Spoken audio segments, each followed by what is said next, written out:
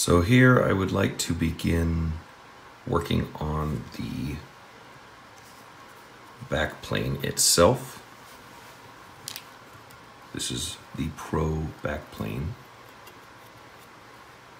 It's nice. I like it. There is no printed documentation that came with this that I saw, but there is documentation online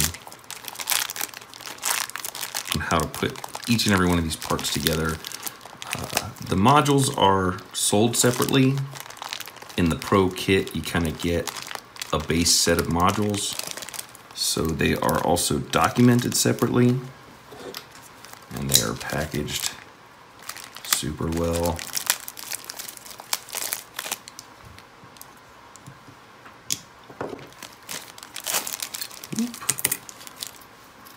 Some of these are for modules themselves, I think.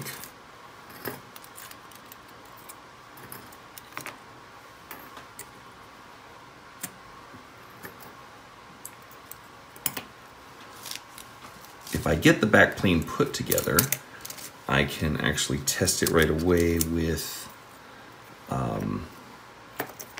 the cards from the original here.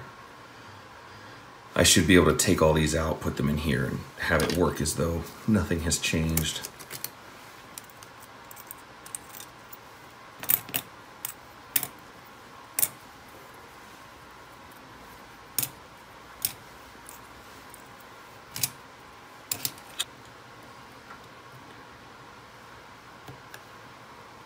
Is that right? No. It does not seem to be. Oh, I see.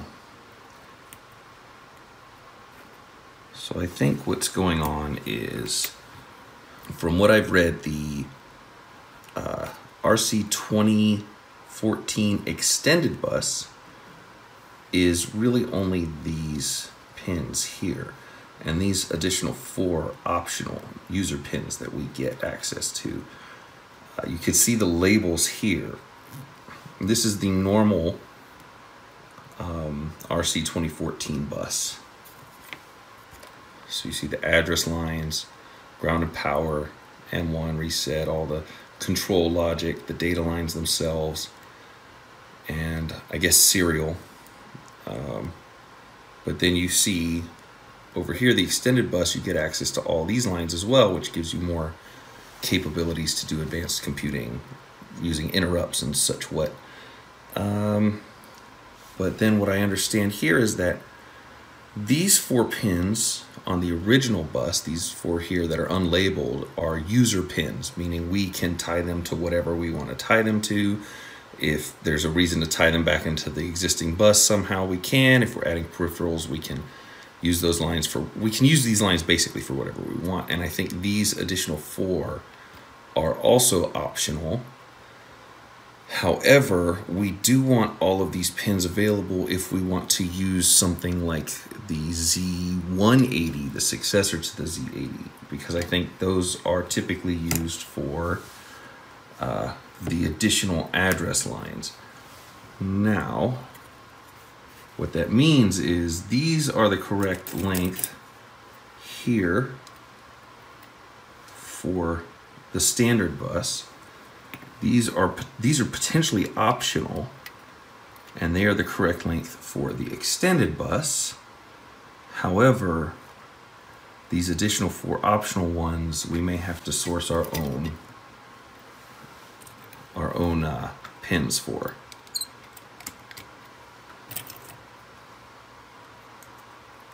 Which I have plenty. So I thought I recorded it, but I actually just took a single still photo. What I did was I took my existing stash of these things, single female DuPont connectors, I guess, and I cut out a template based on the extended bus length that I needed, and I put it in here like that, and then I used this guy and I just cut everything down. I cut 12 of those out, and now I have everything in place to access the entire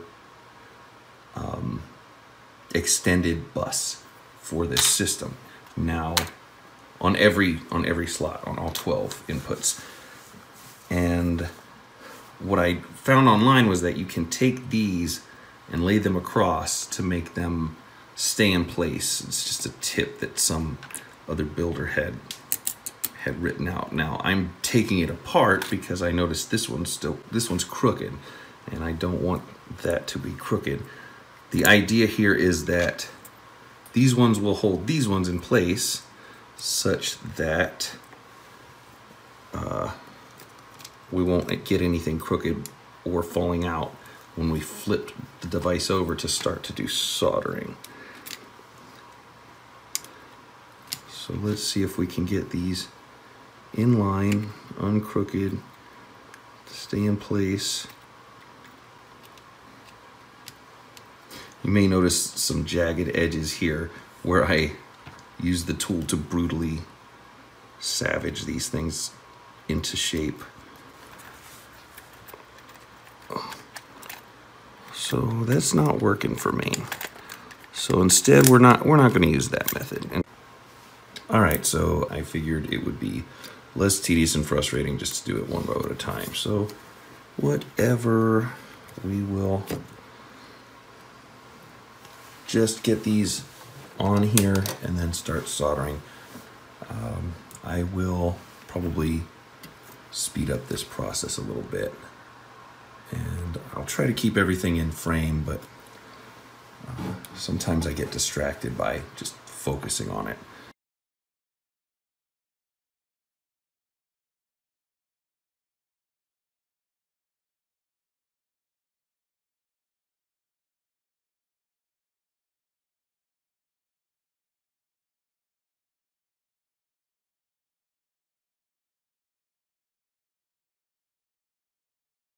That might not be the tip I want actually, but it's already heated up, so let's see how it does.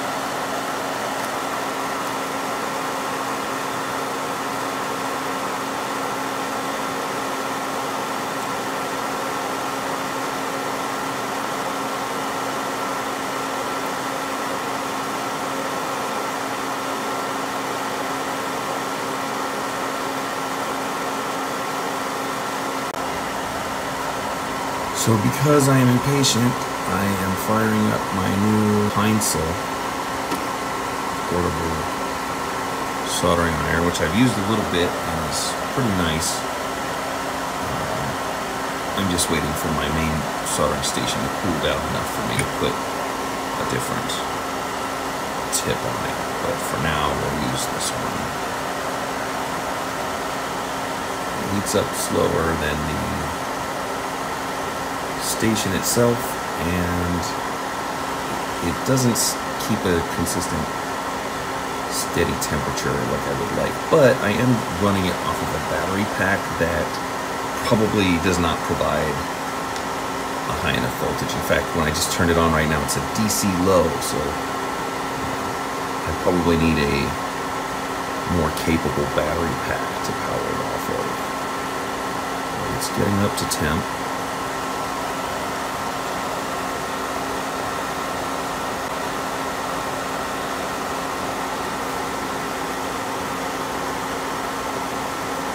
Oops.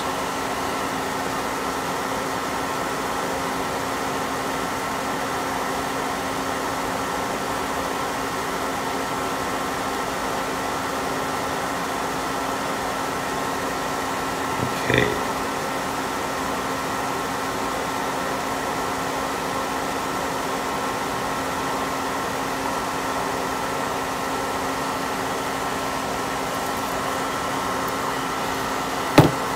So that's pretty crooked, but we can straighten it out now.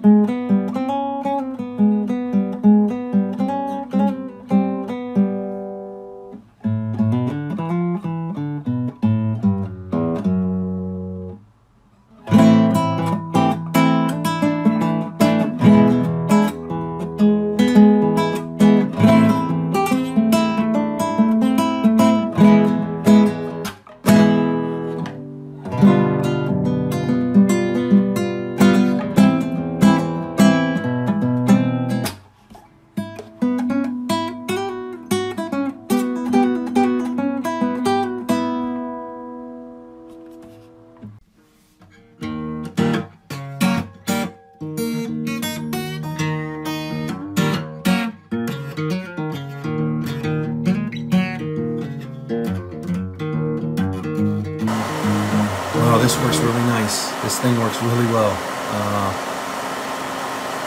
It's working great for me right now. To turn it off, I think you just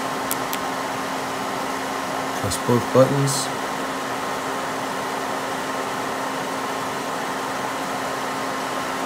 I'm going to switch back to my other iron now though.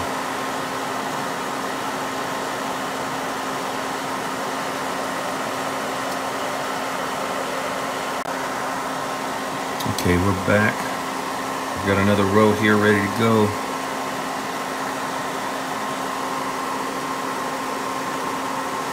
Oh, this is still heating.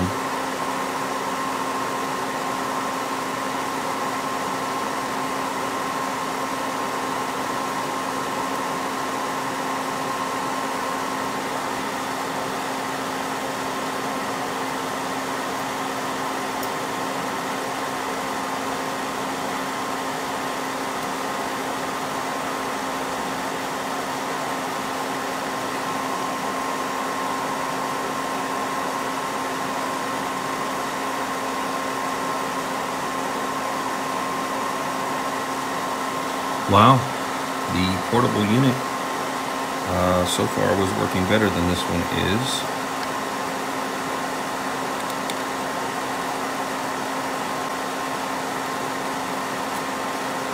Wow, very different.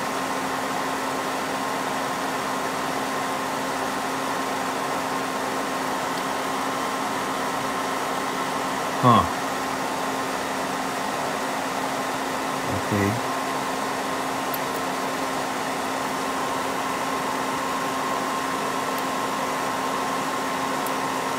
Well, I might not use this soldering iron anymore. We're switching back to good old, actually working portable unit.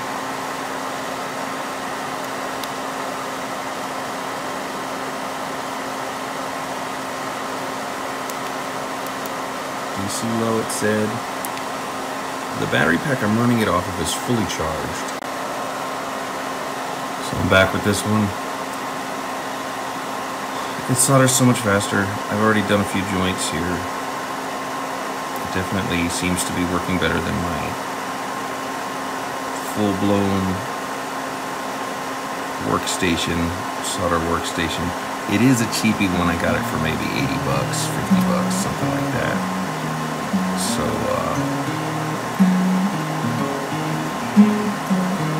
maybe it's not the greatest, but it's what I've soldered with so far on this channel.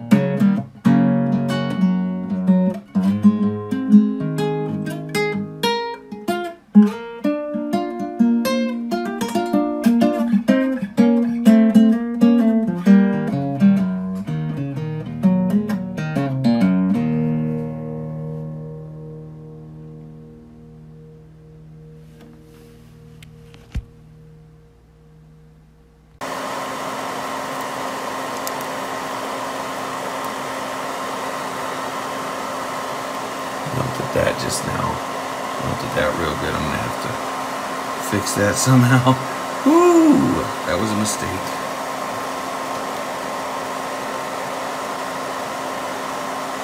Oh, that sucked. Be careful with your tools. I'm waving around willy-nilly. Gonna damage the equipment.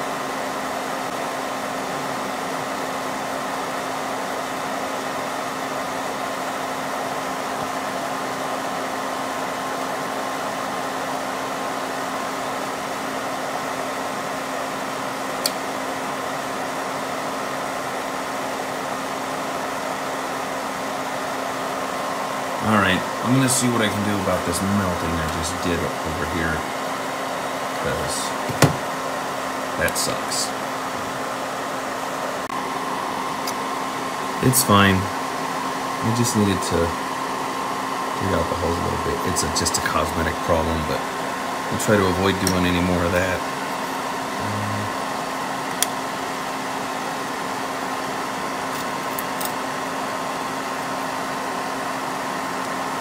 I really just want to get all these things on here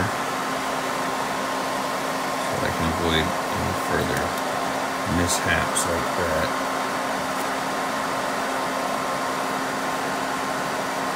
Just need to stop waving this around like a madman.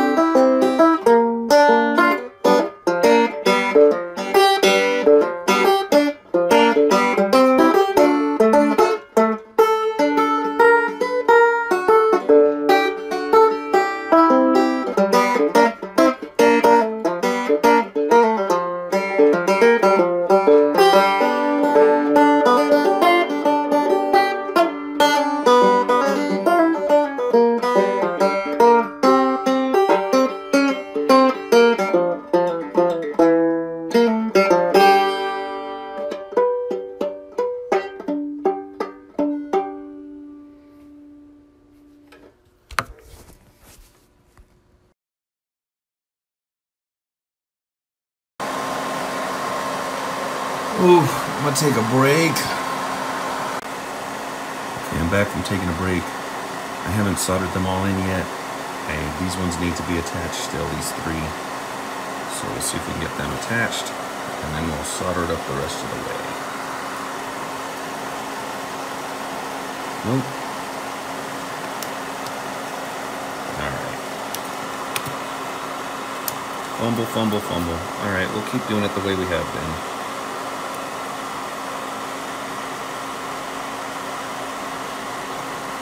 So lesson here is, honestly, just do it one at a time. Get them in there, get them on there, and then solder them up.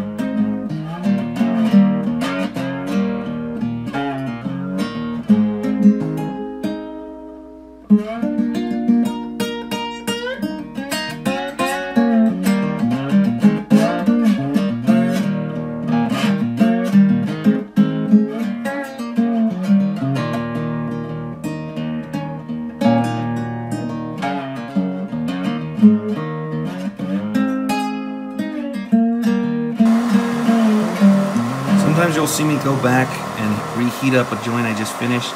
That's just in case I feel like it did not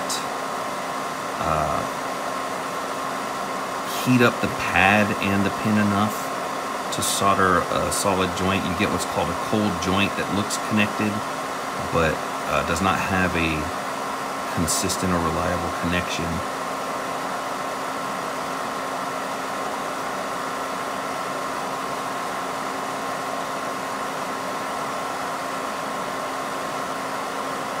And you can usually tell that that happens because the solder will look more like a bubble than like a pyramid or like a little tower, a little cone rather. But you can also get connected joints that look like a bubble if you use just too much solder as well.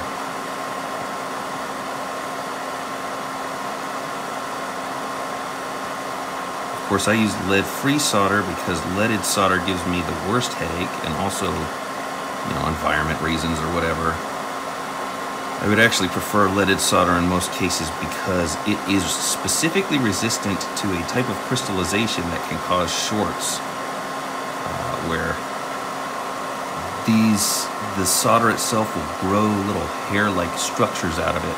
I may have talked about that on camera before, but apparently leaded solder is resistant to that, and that's the biggest reason it was ever adopted in the first place, is to reduce shorts and problems with electronic circuits that are caused by that. But lead is terrible for the environment or whatever, and it gives me a terrible headache.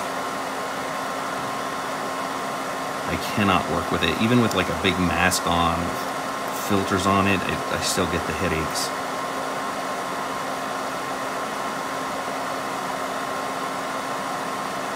And that's with a fume extractor, which this is not the best fume extractor in the world. It doesn't move the air outside of the house, which is what you really want. It just kind of filters it.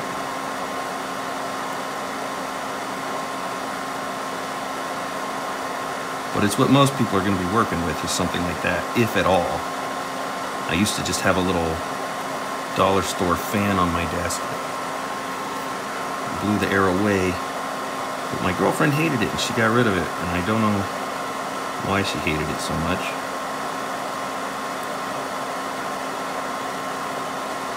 But it's a done deal, it's gone.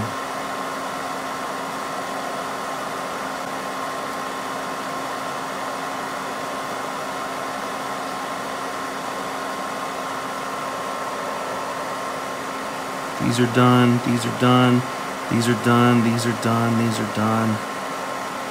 These are done, these are done. Okay, so we just need to do all the long ones that are left.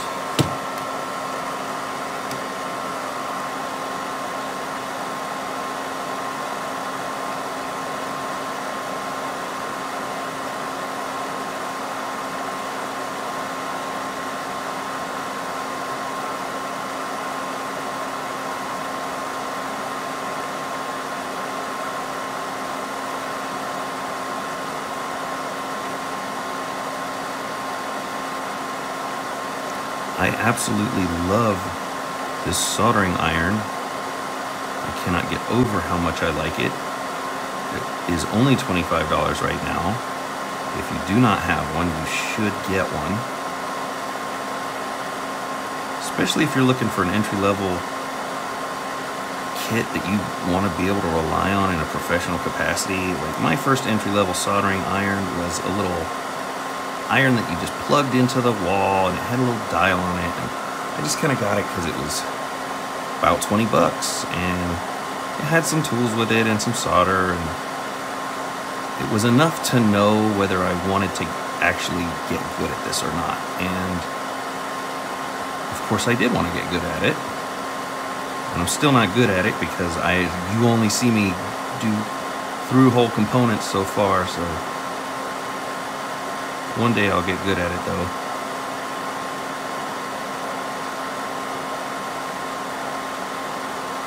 But if you need an entry-level model, I mean, $25, if you end up not liking the hobby, you could give it away. Whereas, if you get another entry-level one, like I got, you're gonna throw it away. You're not gonna keep it. Even if you like the hobby, you're not going to use that soldering iron for very long, you know. But this one's really good. And it doesn't maintain a consistent temperature, but as far as experience soldering, it is consistent.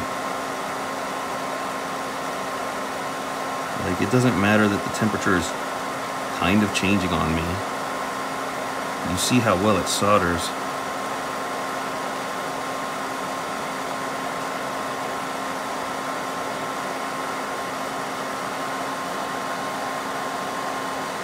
Oops.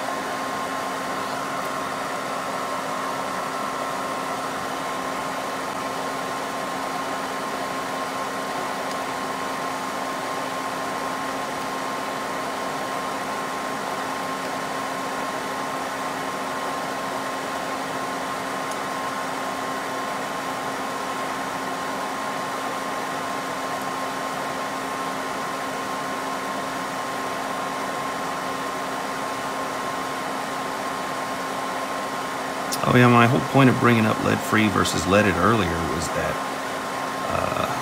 lead-free solder so far for me has been harder to work with. I know a lot of you might know that already. A lot of you might be working with it already.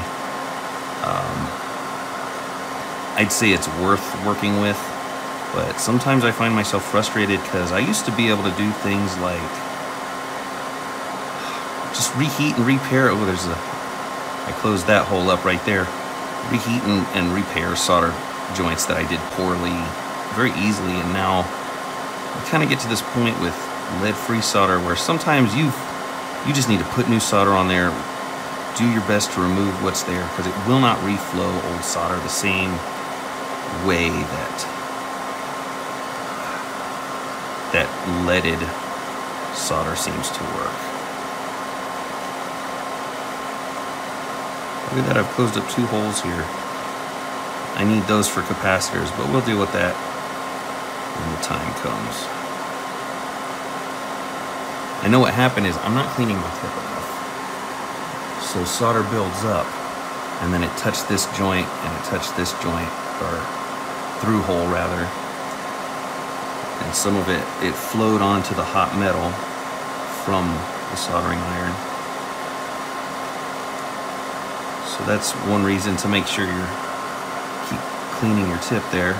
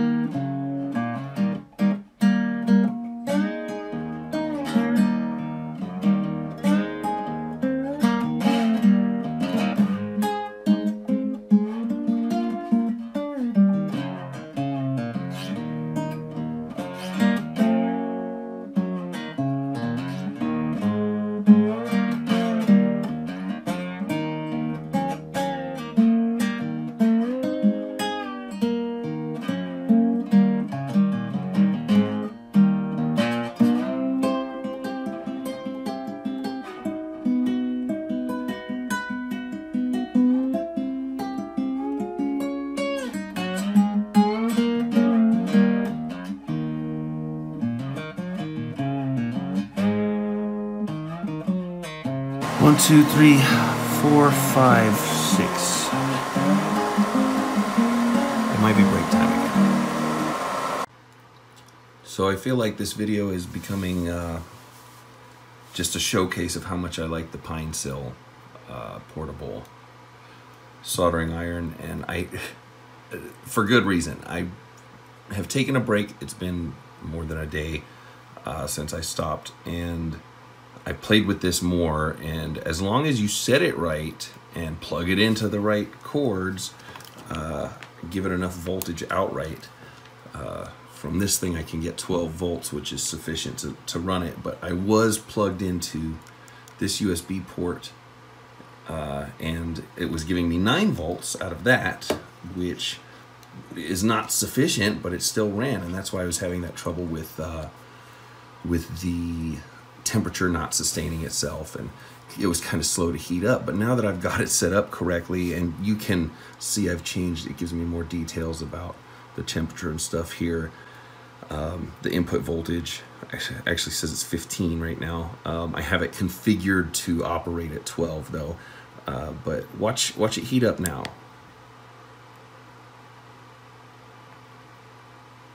I just got done talking smack, and it's going to take its time now. Oh, there it goes.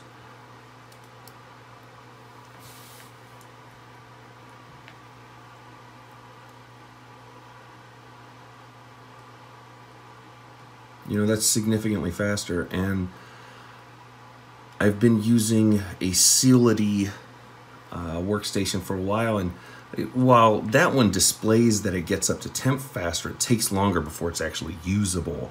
This one, even when it's like at 2 something, I can solder with this lead-free solder. So I like it. In fact, I ordered another one, and I ordered a clear plastic shell for this one, and I ordered the fine tips, which maybe will help me with my surface mount component projects that I'm not doing very well with, because I don't have any fine tips, quite frankly. All right, so we're gonna finish putting these headers on, and then hopefully we will then figure out what else needs to be soldered onto the board, because so far I haven't looked at any of the documentation. I just know that these headers go here, so I'll actually have to do some research to figure out what parts to put elsewhere. Once that's done, we will then plug in the old computer parts from our trusty sidekick, who is elsewhere than they should be right now, the original RC2014, and just see if we can fire it up, because this backplane is compatible with that configuration, and I should just be able to run the computer as I always have after plugging it into this backplane. So that'll be a good first test to see if I broke anything here. All right, let's get back to it.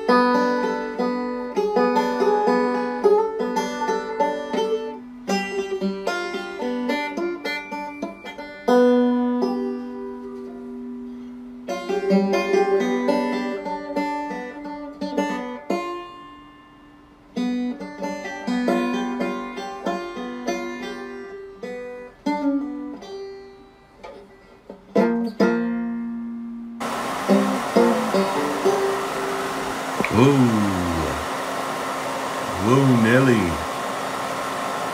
I am literally filming on an iPhone on a tripod that is, in fact, a selfie stick slash tripod that I have between my legs. So, yeah, I mean, this is top tier content production. You know, it's, if you want to know how the pros do it, this is how the pros do it. You know what I'm saying? Like, no doubt.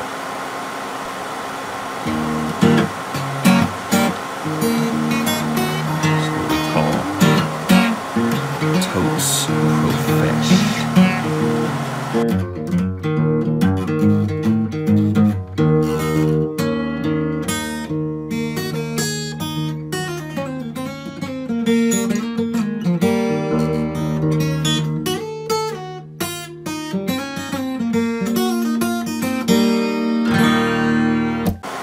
Oh man, I can't even tell you like how relaxing this is. This is so relaxing.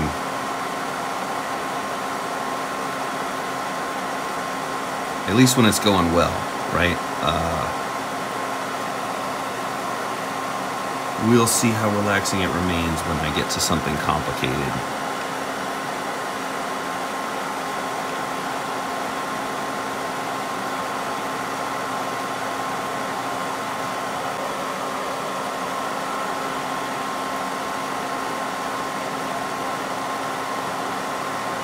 So I will say that this particular style of portable soldering iron is not new, and it's not unique to Pine 64. I found another one just today that I was looking at. Not that I need more than 2 of these things, one for backup really, that it uses an STM32. In fact, the RISC-V processor in here is designed to be essentially the equivalent to the chip that I saw on the other soldering iron. So it's pretty ubiquitous. You don't necessarily need to go out and get this one to have this experience. There's other companies out there with products very similar to this. Apparently it's just a new way of making soldering irons with a smart power delivery that lets them be this super lightweight and run off of a battery pack and stuff like that. So yeah, don't think that this is the only way you can experience this type of freedom. The tips in here are T100 tips, which are a universal standard. You can find them easily, so you don't have to worry about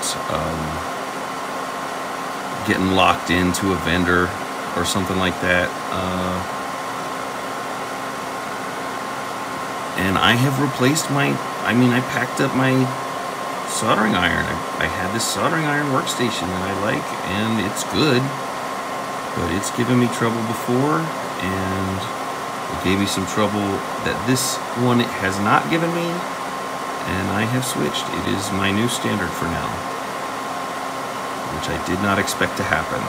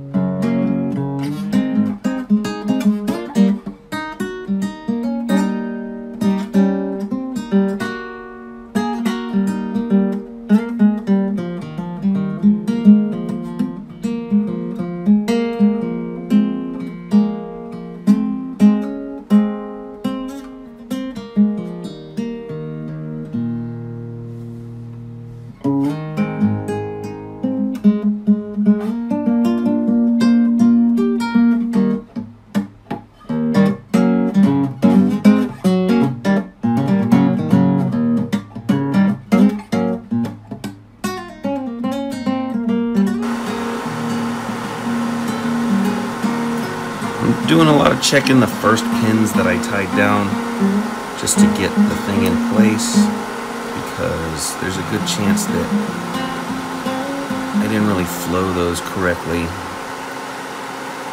But here's one that needs a little love. There we go.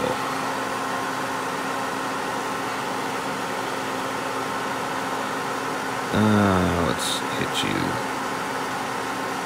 And you a little bit. Okay, I think we're good.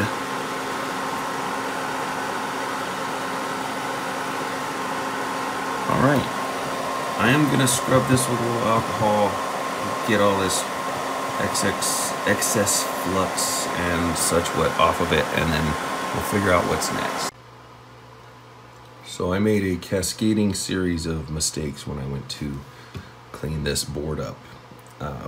It just had a little like flux and some solder balls on it. This solder jumps everywhere as you're working with it, makes a bit of a mess, but I went to grab this brush, which I could not find, and so I grabbed another brush, and I did not realize that that brush was very dirty, and I put alcohol on the back of this thing, just rubbing alcohol.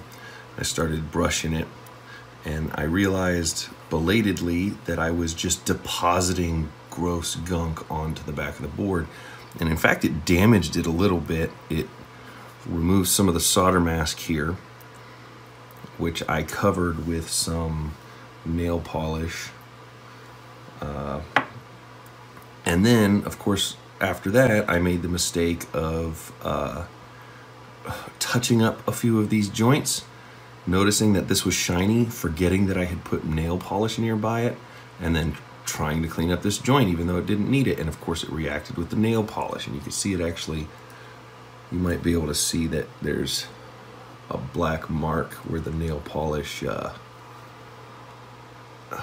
burnt up. So I had to like work with this joint until I burned off all the nail polish, and then hopefully came close to burning the pad off, I think, lifting the pad up. And, it was just a mess. So it's kind of messed up because I made it filthy and then had to clean it up from that, and it's actually about as dirty as it was to begin with. But I think I got all the major flux off. There's fibers from a paper towel still that I, for some reason in a panic, wiped the back with, even though I knew what would happen if I touched a paper towel to these pins. Anyway, I eventually found my brush, and actually I didn't even find it. I took this off of my toothbrush. It needed a new head anyway, so I've replaced that, but blah, blah, blah, blah, blah. Yeah, don't be like me. Learn from my mistakes. I make these mistakes so you don't have to.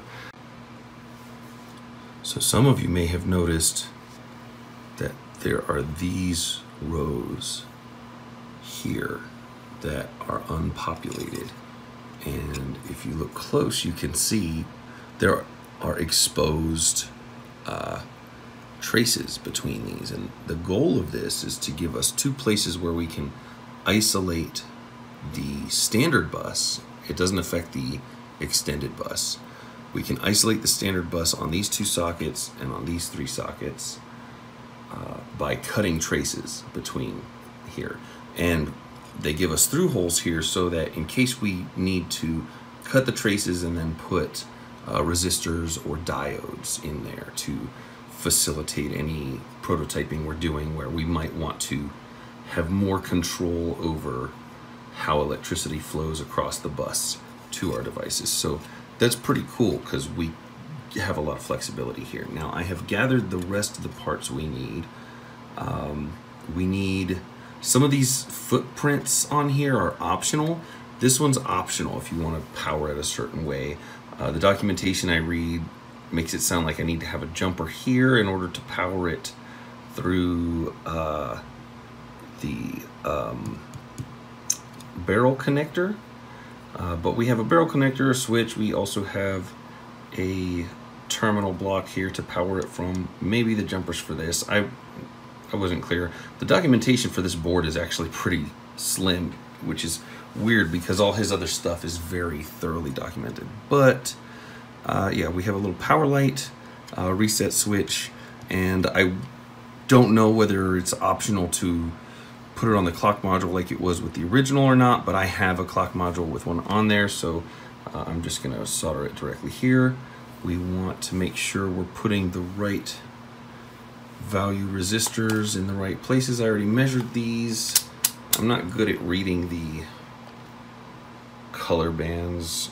I'm not colorblind or anything, I'm not good at it, so I just usually use a multimeter and measure them before I do anything.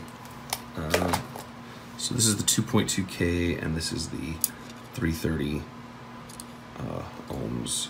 So let's get it in there. We also need to put these capacitors on the power lines here. Yeah, the rest of this should be easy peasy.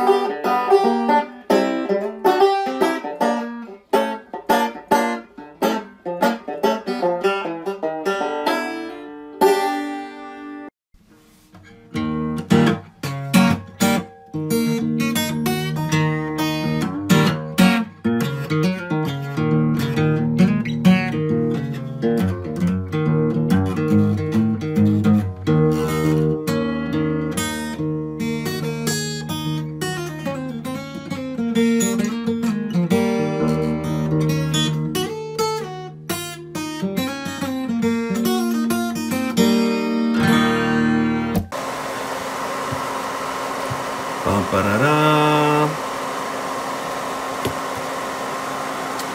Put some headers here real quick.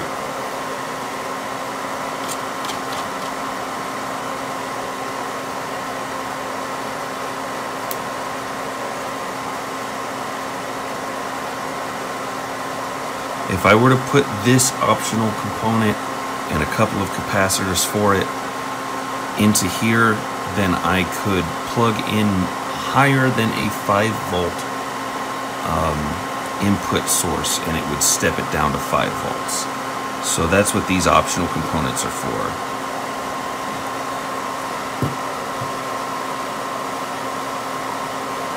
Should have done this part first.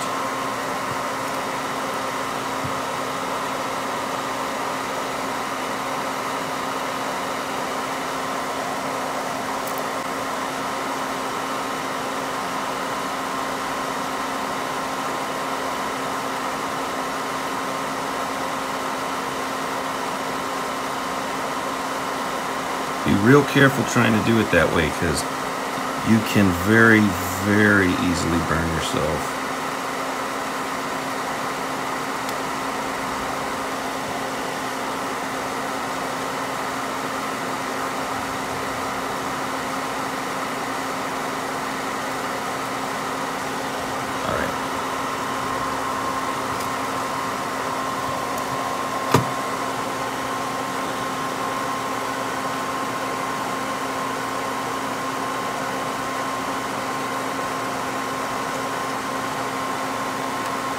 Sweet action.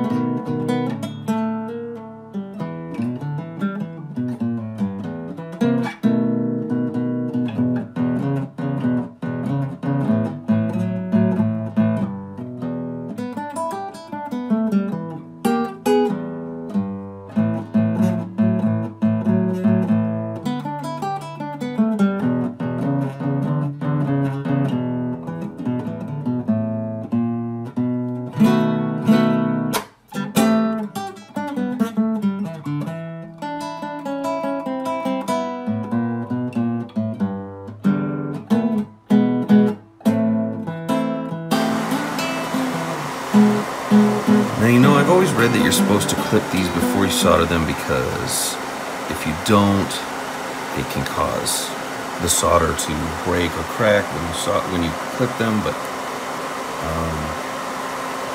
I never notice any difference. I do it both ways, and I'm always trying to compare, and so far it has not seemed to matter. So we're gonna clip these ones afterwards, because it would be less of a hassle. If we have to reflow solder, we will reflow solder.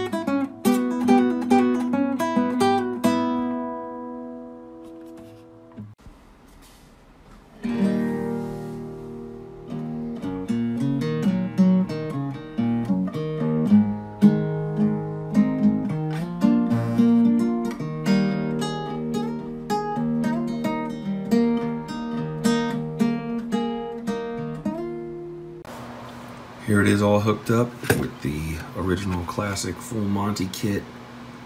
It looks so sparsely populated compared to what it did on this board.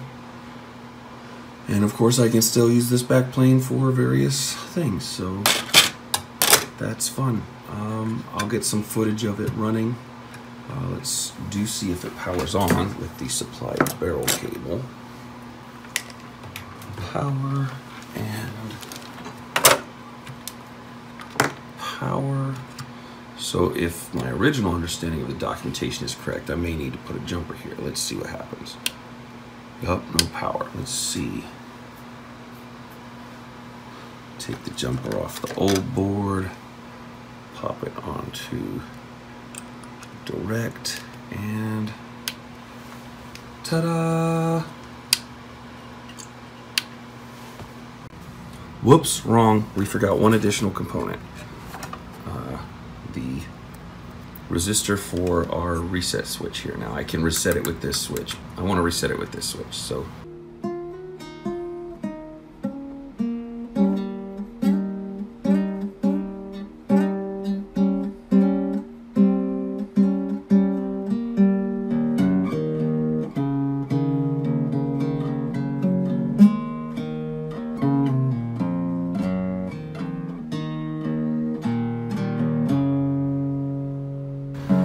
that's bad.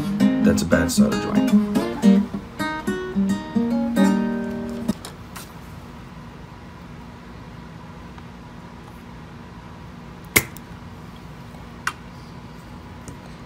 One more time. See, and that's what I'm talking about with the difference between how forgiving leaded solder and lead-free solder are.